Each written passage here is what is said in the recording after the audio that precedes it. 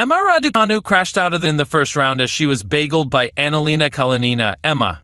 Raducanu suffered her first opening round defeat of the year as she crashed out of the Qatar Open at the hands on Anhelina Kalinina. It was a slow start for the Brit, who was bagelled in the opening set before going out 6-0 in an hour and 38 minutes. Raducanu had another tough test in the 7th match of her comeback as she drew world No. 30 Kalinina in Doha.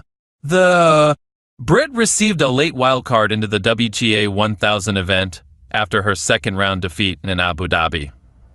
But her time at the Qatar Open ended up being short-lived as Kalinina made light work of the world No. 262. Raducanu started the match with an ace, but struggled to win more points as the Ukrainian stormed through the opening set, breaking her opponent 3 times. Kalinina wrapped up a dominant first set 6-0 in just 23 minutes as Raducanu hit 15 unforced errors and won just 5 points on her own service games, despite landing more first serves in the court.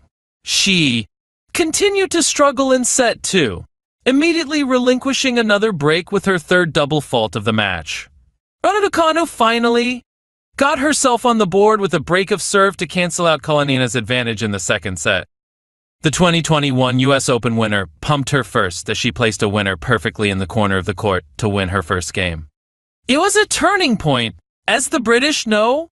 7 began to raise her level, saving another breakpoint to take a ominous 1 lead.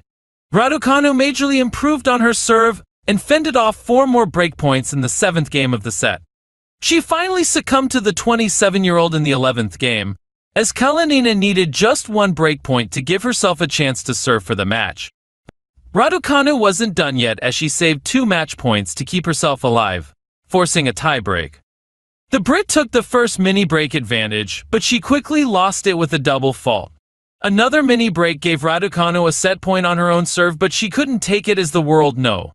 30 came out on top after a lengthy rally.